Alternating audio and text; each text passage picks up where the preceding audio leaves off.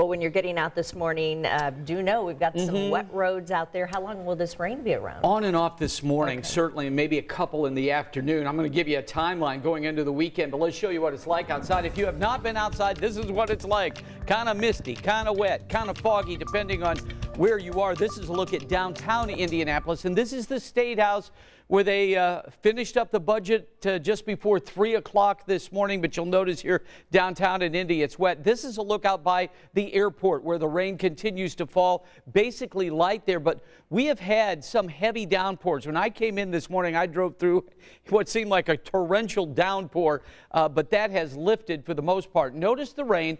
We're talking about just south of I-70 all the way into Fort Wayne as to where this is. Let me zoom in here. Greenwood and New Whiteland, Franklin and Shelbyville, you're seeing some rain, a little bit heavier near the casino. Over to Greenfield to Cambridge City, some heavier cells, including downtown Muncie at Ball State. The whole I-69 corridor is wet. If you're coming to Indy from, let's say, Marion or Upland or Fairmount, you've got rain the entire way on I-69, and that includes some heavier rain, again, from Muncie over to Mount Pleasant, from Marion to Peru, you Tigers in Peru getting heavy rain, and then this is light rain and drizzle, Frankfort over to Delphi. Damp roads, a cloudy and cool weekend ahead with a daily rain chance, and that includes Saturday and Sunday. Right now, 50 here, so that's good.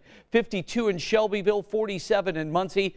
I'll do the math for you because it's way too early to be up, but we're 9 degrees warmer than yesterday at this point. And we're not going to warm up a lot today, due in part to this northerly breeze from 10 to 20. Going to see a lot of cloud cover. It will not rain all day, okay? But we will have these periods of rain at times.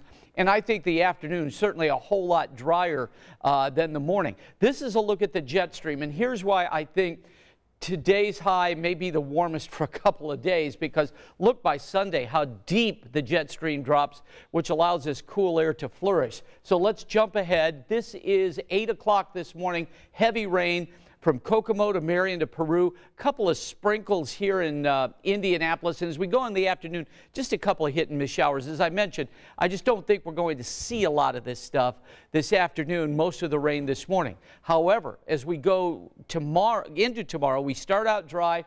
This is a look at 3 o'clock in the afternoon. And again, we could see some locally heavy downpours. Same kind of thing could happen on Sunday. Let's go 59 for a high today, 45 tonight, 64 on Saturday with an afternoon shower. Afternoon shower Sunday, but a lot cooler. And how about this? Monday, only 50 degrees, which, Julia, means we're in the 40s all day on Monday. But finally, a 70-degree high by Thursday.